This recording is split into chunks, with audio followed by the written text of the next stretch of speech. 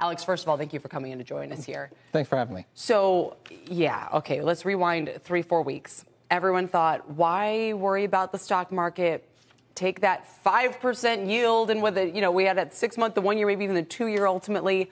Oh my, how things have changed. I don't know. Now that we've seen the 2 year rocketing 40 basis points in one day and then the next and then the next, what is the implication for investors? Well, I think investors need a safe haven to go to, and we see the skyrocket in price, the drop in yield, because they're looking for a safe place to be. And that place is not a bad place to be, is the Treasury market. I mean, it's a great advertisement for what the government's been up to, for their ability to backstop the economy, broadly speaking, starting with some regional banks.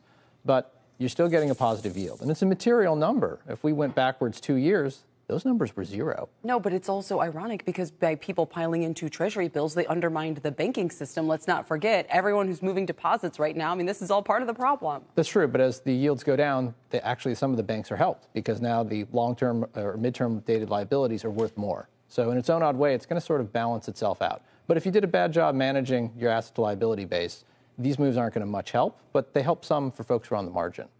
There we have a look at 2-year notes, 10-year notes, and others with nice yields on them. We look at shorter bills, 1 year, 6 month, 3 month T-bills. They look okay right now. They're not as high as they were a couple of days ago. But let me spin forward the clock 2 or 3 months to the point at which we may be in a debt ceiling crisis. What is my risk there from that, if there's a stall or a breakdown? Well, we've been close to that before, and we've always blinked. I think we need to. The government has a long-term requirement to continue to pay its debt, and a reputational damage would happen if it didn't.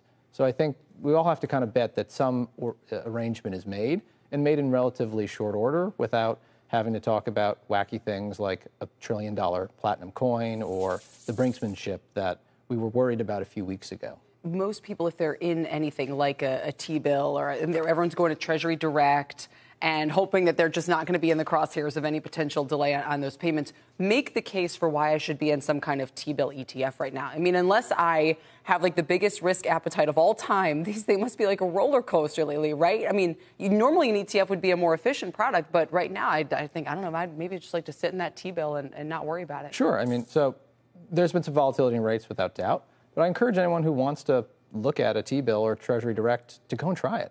It's hard. Or open up your brokerage account and look to buy. The site was down in the middle of all of this. Exactly. It's ultimately, it's hard to buy Treasury notes. Folks forget that bonds are still cleared over the counter. They're traded in fractions. I can't tell you how many people didn't like fractions in school, and no one thinks in 64ths anymore. Mm-hmm. And it's much easier to buy the ETF. And the ETFs we've created stay on the run. So T-bill. What does that mean? So we stay on the most recent issue from the government, which also is the most liquid. So if you look this morning around 10 a.m., when we took a look at all of the 2 years you could buy, so anything that had about a 2 year to maturity remaining on it, the on the run had a 1 tick, 2 tick spread, whereas all of the others had 5, 10, 20.